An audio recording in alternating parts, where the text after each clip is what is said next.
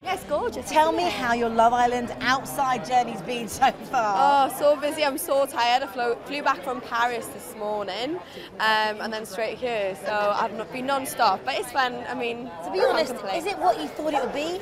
No, you get thrown into this completely different world. You don't expect any of it, and you can never prepare for it. You just have to go with it and hope that you handle it in the right way. So, advice of islanders that are probably going to audition soon, would you advise it?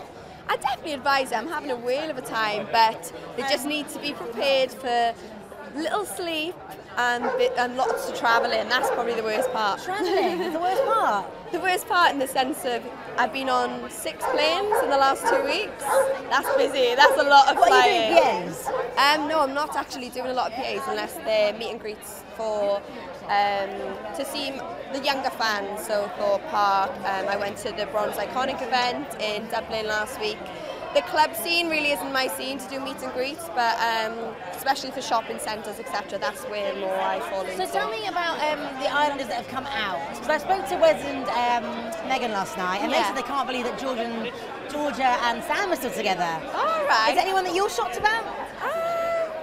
No, I mean, I obviously was best friends with Georgia, and I didn't know she had an attraction to Sam when she was in there, but when I've seen them on the outside, they're really, really cute together, so I see that lasting. And Megan's on her way, actually. She messaged me earlier, so... Is she? Yeah, we were meant to come together, but typically Megan, she's late, so... Is there a WhatsApp group, isn't there? Yeah. You're in it? Yeah. Is it pinging the whole time? Oh yeah, it's crazy. You wake up and there's about 70 WhatsApp messages from the group. So what would you say is the worst thing to come out of being on Love Island? The worst thing, probably just not seeing your family and friends as much as you'd like. You're so busy. Sometimes you don't even have time to look at your phone, so to see them is also hard. But I get to go home tomorrow and I'm going to spend it with them all. Yeah, so. watch out Wales. I know. And how is the journey to find love? It's going quite well actually, but nothing to announce quite yet, but I'll keep you all posted.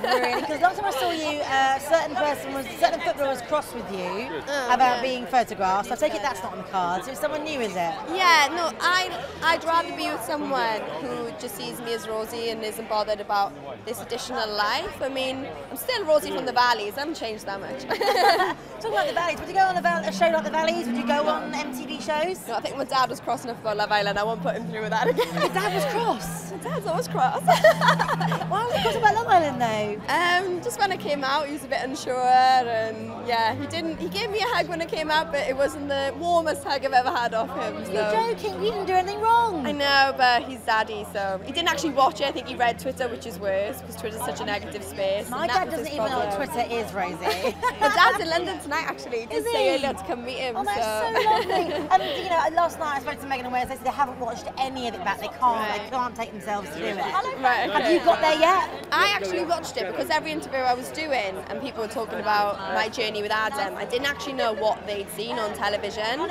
So I thought I needed to see it and understand what people were referring to, because a lot went on that villa that you lot don't see, and I just thought it was important to understand what people had actually seen. Is there a moment that you were really annoyed wasn't shown? Yeah, there was one bit that I was quite annoyed that wasn't shown, which I thought summed up Adam to a T. But never mind. You got rid of that one. Got rid of that one. Goodness. So when will we find out about the new chap? When I think it's serious enough to share it with the world. So. Okay. How do you know when it's serious enough? I just know, I just get a feeling. I mean, I'm quite fussy anyway, so it could be over tomorrow, who knows?